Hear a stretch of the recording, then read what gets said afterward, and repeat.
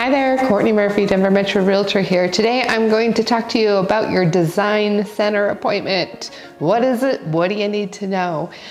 So first of all, what is it? It is the time when you're building a house and you get to go to that fun appointment where you get to pick out all the little design features for your house. Will you have one? Not everybody that builds a new home gets to have a design center appointment. So if you've purchased an inventory home is a home that the builder started without a buyer in mind. So it's already somewhere in the building process when you purchase it. It is fairly likely that the builder's already picked the finishes. So in that case, you won't have a design center appointment.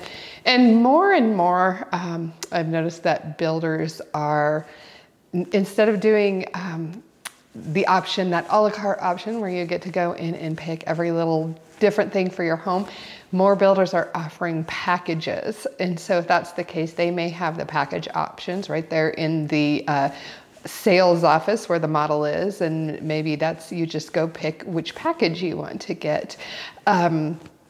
Or other builders, there are some builders that just only offer a few options. Yes, you can pick your cabinets, pick your flooring, separate of each other, but they have a limited number of options. And in that case, they may have those limited options within the sales office as well. But if you're purchased one of those homes where they allow that a la carte option, where you get to go pick all those different things and there's almost seems like there's unlimited choices, that's you. You get to go to the design center appointment.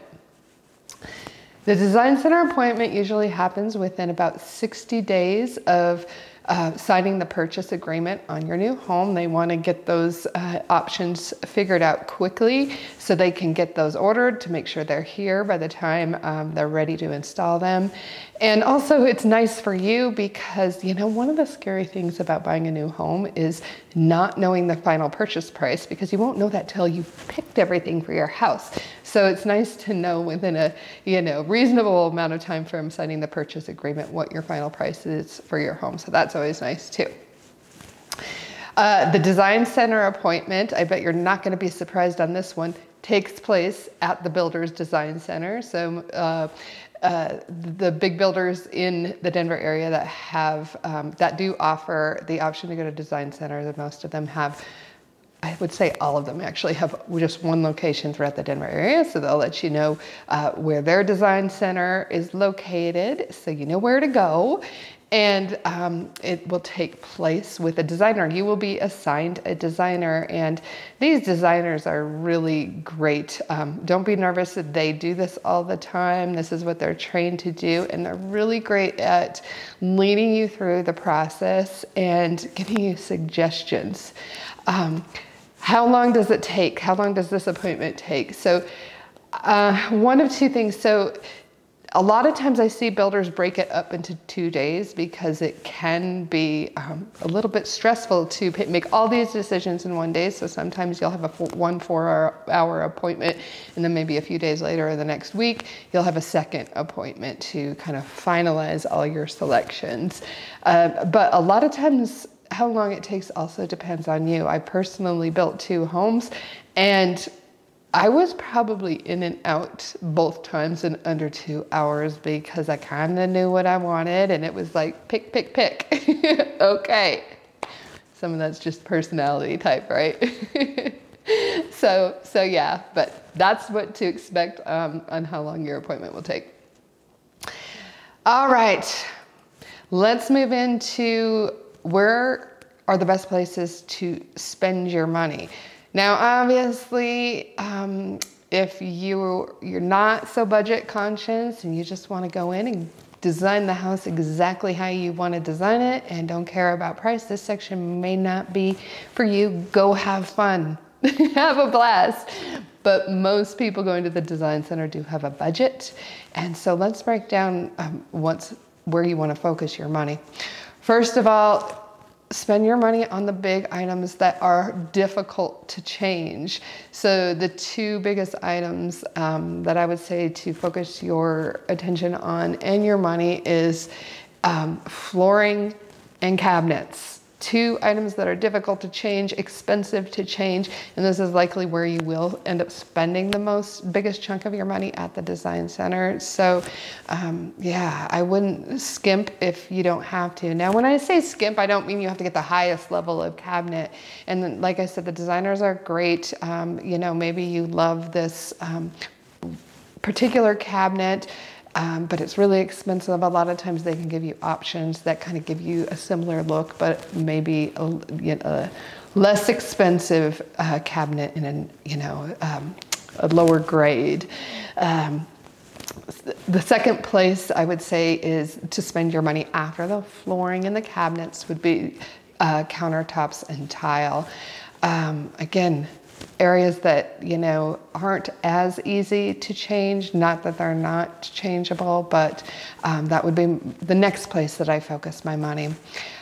Do want to give you a little tip, since I did mention countertops and tile, and oftentimes you usually find them in kitchens and bathrooms. When you're spending money on the countertops and tile, yes, like upgrade in the kitchen if you can, and the primary bathroom. If you're on a budget, I would leave those secondary bathrooms mostly alone. First of all, you as the homeowner, you don't spend much time in your secondary bathrooms, do you? I have a bathroom upstairs in my house that every once in a while I have to just walk in there and make sure I flush the toilet every once in a while, because like nobody goes in there. So don't spend your money there. Not only that, for resale, it's you know, secondary bathrooms are definitely not as important as kitchen and primary bathrooms. So keep that in mind too.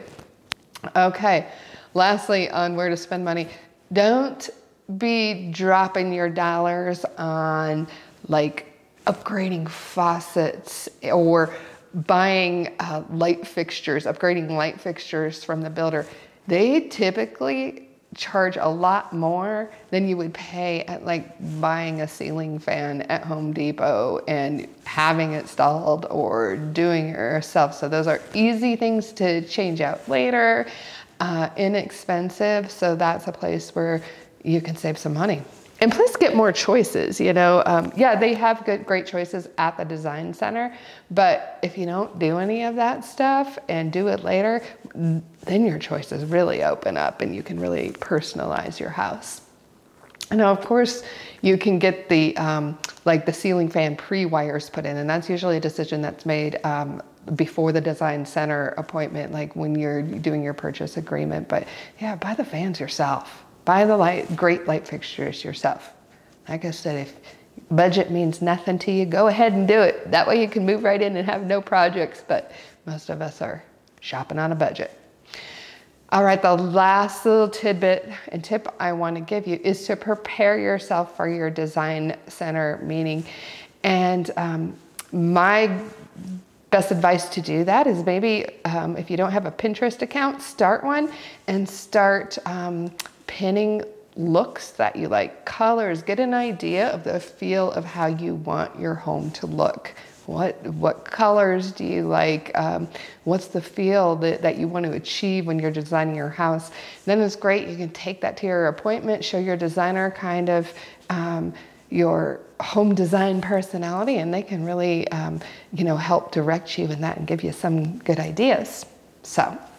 Oh, I do want to mention too, you know, I do work with a lot of people on buying new built homes. And as a realtor, I do try to attend pretty much all your meetings with the builder that I am able to attend. This is the one appointment that I usually do not attend. It's so personal in choices. Most people can get through it without me. If it's a husband and wife shopping together, I don't want to be a tiebreaker. But if we do work together on the purchase of your new built home, I am certainly willing to go if you want me there. I have gone. It's usually single people who just want a second opinion with them. That's been my experience anyway, but just letting you know that as well. So again, my name's Courtney Murphy, Denver Metro Realtor. That's my spiel on the design center appointment with the builder. Like I said, I work with people all the time on the purchase of a new built home. I've been through this process a lot.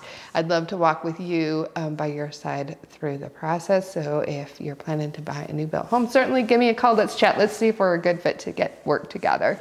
And of course, be sure to subscribe to my YouTube channel so you don't miss out on any educational videos like this, market updates, and of course, home tours around the Denver area. Thanks for joining me today and have a wonderful day.